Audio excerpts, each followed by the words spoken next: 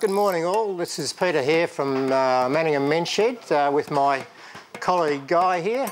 We're going to demonstrate to you how to put together a condiments caddy, which you will note there as a finished article. Quite a simple device to make. We start off with just the raw essentials.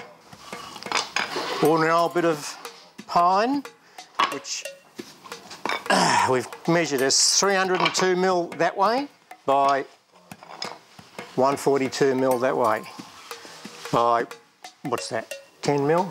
19mm. 19mm thick. We have these three little strips here, which go to make up the two seats on either side, plus the support down the middle there for the sauce bottles. These seat pieces actually are the same length as those too, by the way. The legs are made up of these four pieces here. Each of these pieces of wood is 140mm long by 25mm deep by 15mm with a 20-degree angle cut on top and bottom. The idea of that is that they will sit together like that, level there and level there. These two shorter pieces, one goes to the top there like so to support that there. The longer piece goes down the bottom like that. So we end up with an A-frame leg. With the getting of these angles correct, we made up a little jig just to help ourselves out. Legs fit nicely into that. That piece fits up on there. That piece fits on there. Little dob of woodworking glue underneath. Couple of little brads to hold those in place, and you end up with that. Obviously you do that twice, legs at both ends.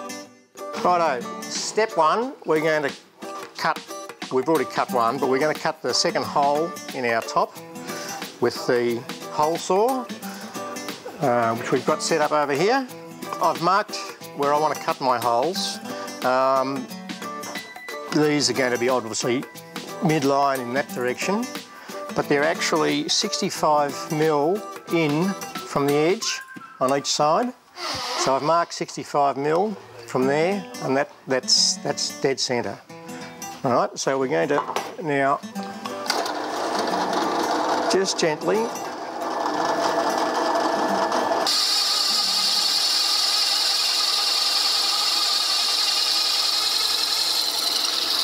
you'll notice I haven't gone all the way through with that first cut. You get a cleaner cut if you only cut part way through and then cut the rest of it out from the opposite side.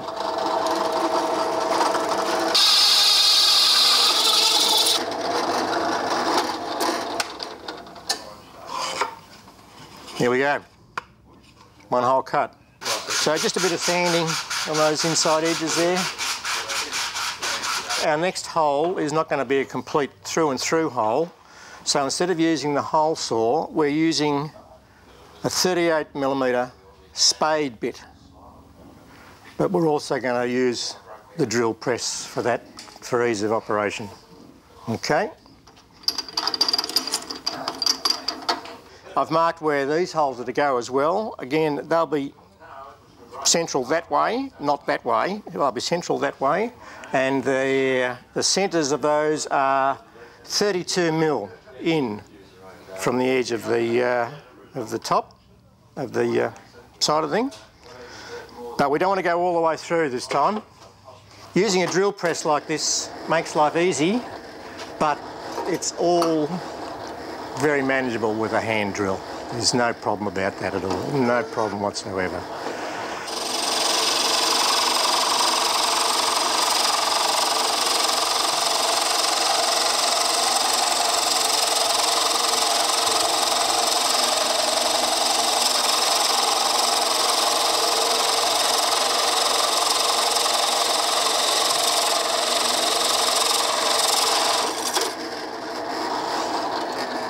There we go.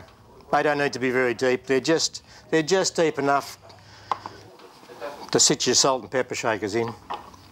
Hole drilling in the top is the small hole in the centre for the dowel. You can do this by hand. This is a 12mm drill bit straight through the centre. We've got our top all drilled. The next stage of the game is to get these legs put together. That's one we made up earlier, but we'll demonstrate using our little jig that we made up earlier to put all this together. Your legs in there.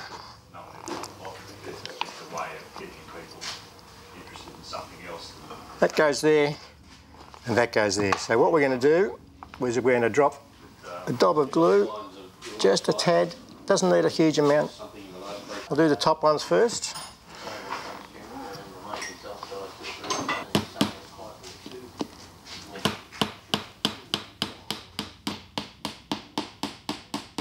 Now if I'd put 2 nails up in the top there to start with, I wouldn't have any movement here. So I want to keep those like so. We've just got to make sure that we put this in the right position in that direction. So I'm just going to measure. It's about 33. It's not far out. I reckon that's pretty good. Top of the old woodworking glue again.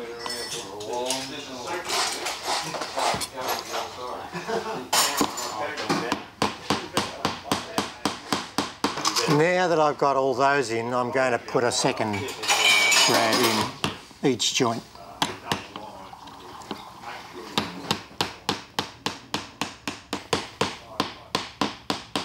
Now, I'm just going to punch those in a little bit.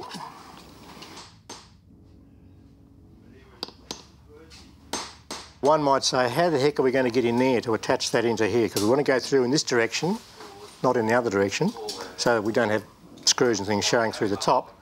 So what we're going to do is we're going to put a couple of holes, drill a couple of holes through here, just on a slight angle, so that when the time comes, I can run a screw down through there with my long handled screwdriver, like so. So I'm going to drill these at a slight angle, not too much.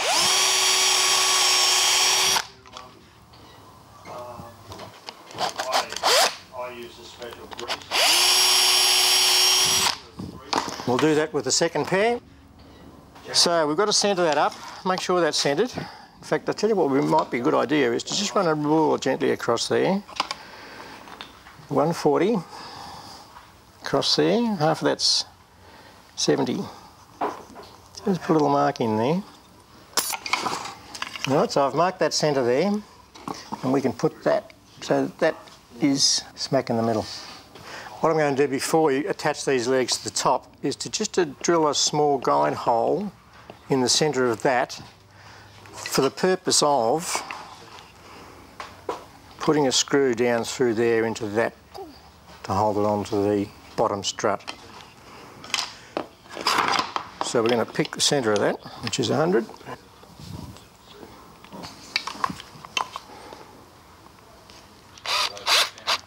Oops.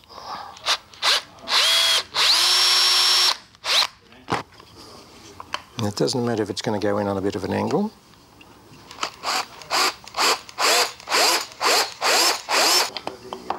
And the screws I'm going to use for those are these cute little button head needle point screws, 8 gauge by 13mm. They don't have to be very long, they're only going through that into this.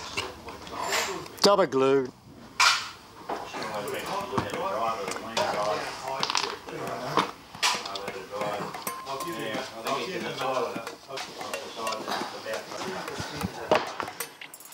We're getting there.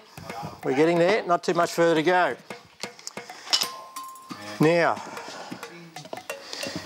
you can see now why I drilled those holes in that centre strut. So what I'm actually going to do next is to drill a couple of holes through these. Pre-drilled that one, I'll just use this one as a guide.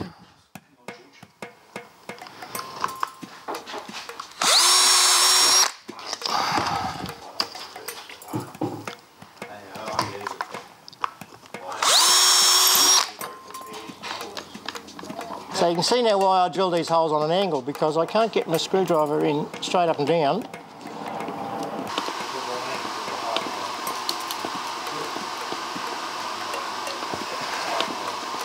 The last step of this whole procedure is our little dowel down the centre, which is to be used as a handle, I guess. We'll put a dab of glue in there, and maybe a dab of glue on the bottom there. We're not going to bother screwing or nailing this. This just uses a handle. Two options for the top. We've made these gizmos. If you don't want a great big heavy thing on top like that, just a smaller disc.